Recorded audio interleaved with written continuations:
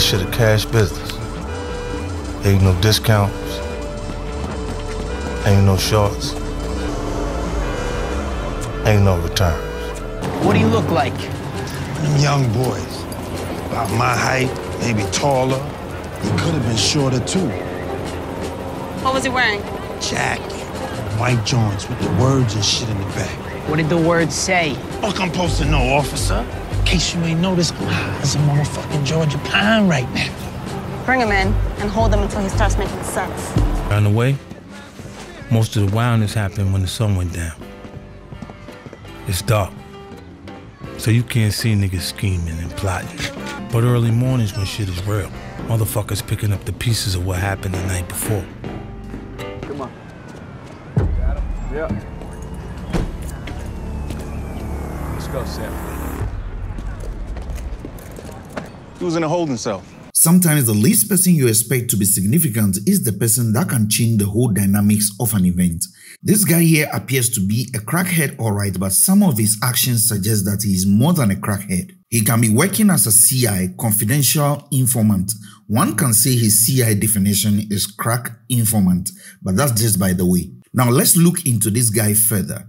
He was the only eyewitness who saw Kanan shoot Howard that night. When he was approached by the police that same night, his description was nothing to write home about. Now, if you pay attention to this scene of his where he was going to see Marvin, he was sober and seemed clear. Now, if you listen carefully to the words in the voiceover, it says that around the way, most of the wildness happened when the sun went down. It's dark, so you can't see niggas scheming and plotting. But early mornings when shit is real, motherfuckers picking up the pieces of what happened the night before. This only tells you that the night of the shooting, he was indeed high. That was why he wasn't sure on the person he saw. But mind you, he did mention that he saw a young boy, not a man. And we all know that Unique can't be described as a boy even in that same jacket. So this crackhead was sure on one thing, which is a boy. What's up, power fans on YouTube? It's your boy Nino and I'm back with another power video. In this video, I'll be focusing on this crackhead and what his testimony can potentially do. Why Raquel told Loulou about Crown's visit and why she also told Marvin about Kanan. I'll also talk about Detective Burk and also Crown's death and what to expect in the coming episodes. And of course, if you are new to my channel, you are welcome. Kindly hit the subscribe button if you are new, like, share, and leave your thoughts in the comment section. Now, as usual, let's get straight into business. In one of my previous videos, I stated that if Kanan ever finds himself with the police, the only person that can help him out is Howard. And I'm not surprised he helped him free Famous. Now, if you are a CI to the police, it doesn't really matter what you do. All they need is accurate information from you. So if you're a crackhead, they won't stop you from taking cracks. Matter of fact, they will entice you with money since they know that is what can encourage you get them the information they need. So this guy we see in the neighborhood is not only a crackhead, but a CI. Why do I say so? When he got to Marvin and he gave him the drugs, he started asking Marvin questions about his outfit. Yo, what's up with that outfit? Now, mind you, he wanted an information. If you pay a second attention to their conversation, Marvin tries not to answer his questions directly.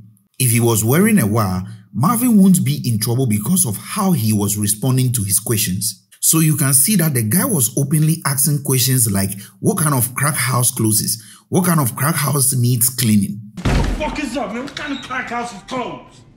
Huh? I'm doing some cleaning, nigga. Clean crack house? I never thought of that. Yo, get the fuck out of here, man. This alone should tell you that he's an example of a crackhead who is bothered about other things after getting exactly what he wants, which is the crack.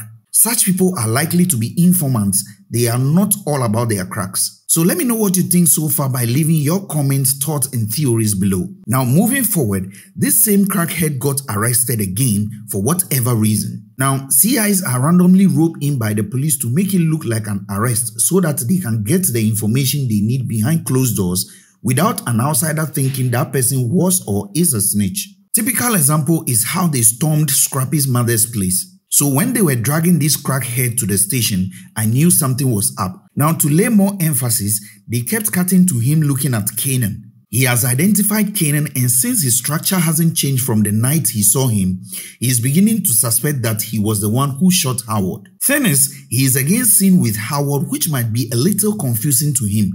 So it's either he's thinking the shooter was masterminded by Howard, or he will think Howard doesn't know that Kanan shot him. In any case, this guy will be trouble soon. Now, let's move on to why Raquel told Loulou about Crown visiting her at home. Inasmuch as Raquel was not in full support of his producing career because she felt he was not focusing on the business, Unique made it worse when he said Loulou was becoming shaky and doesn't have a steady hand anymore. We all know from the beginning Loulou was described as Raquel's right hand, and everything that needs to be done, he gets it done and done right. So when Unique said Loulou didn't shoot Orel on purpose, Raquel realized her brother was becoming soft, and he started to have second thoughts about being ruthless, and that very moment she realized the distraction was the studio. Now, for Raquel to wake that ruthless side of Loulou, she told him about Crown's visit, something she promised Crown not to tell him. So she knew very well that Loulou would kill him for doing that if indeed there is still any ruthlessness left in him. And like we all know, Crown has overstepped on Loulou too many times, and this was the last thing to get him killed, and he did. Now, one other reason I think is that if Loulou takes Crown out, he has monopoly over the studio, and she can start cleaning her money through the studio. With Crown still alive, that would have been impossible the way she would have wanted it. So the reason why Raquel told Loulou about Crown's visit is to get him back on track emotionally. Now, Raquel didn't only use her mind games on Loulou, but she has done the same thing to Marvin as well. Raquel knew that Marvin was going for anger management session, and that is messing with his head. She felt like she's losing the beast nature of her brothers. So what did she do to Marvin? She told him that Kenya is in town and she's seeing Duke. So if you see the reaction from Marvin, you could see that clearly the anger management has been defeated by the mentioning of Kenya. Now let me know what you think in the comment section. Now let's talk about Detective Burk and how she's closing in on her partner Howard. Now, you know, in season 1 episode 9, she was digging into the drug that killed Duke's girlfriend Nicole, and she even had to speak to Duke about it. Her theory was that Kanan sold the drugs. She was also questioning DeWitt's murder and the connection it had with Buck 20. Now, when Howard came to speak to her to apologize for something he has done to her, she made him aware that she was looking into the bad drug that was killing people, and all her investigations were pointing towards Kanan Stark. Howard immediately snapped and asked her to leave that Stark kid alone and that he has nothing to do with all that. Fuck would you do that? A friend of hers from the Upper East Side died from that same crack we found in South Jamaica. I thought maybe she could help us trace it back to Kanan Stark. I told you the Stark kid had nothing to do with that shit. Now, this was where Burk started to get confused about Howard's overprotection of the Thomas family, especially Kanan. She then asked, leave this shit alone. I don't get your thing with that family. Who are they to you? Why do you care about them so much? That was part of the reason they kept having disagreement. Now that she has found out that he has a teenage son, seeing him with Kanan at the station here will give her some partial conclusion that Kanan might be the son, hence his constant protection of him and his family. If she is smart, she'll do the math and conclude on why Howard always disagrees with her when she wants to dig into Kanan. Now Burk will start digging more and want to have answers to all her suspicions.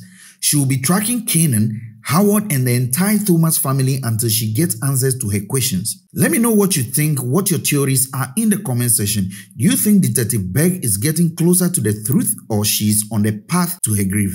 If you like this video, don't forget to subscribe, like, share, and most importantly, leave your thoughts in the comment section. I'll see you in my next video. It's your boy Nino. Thanks for watching.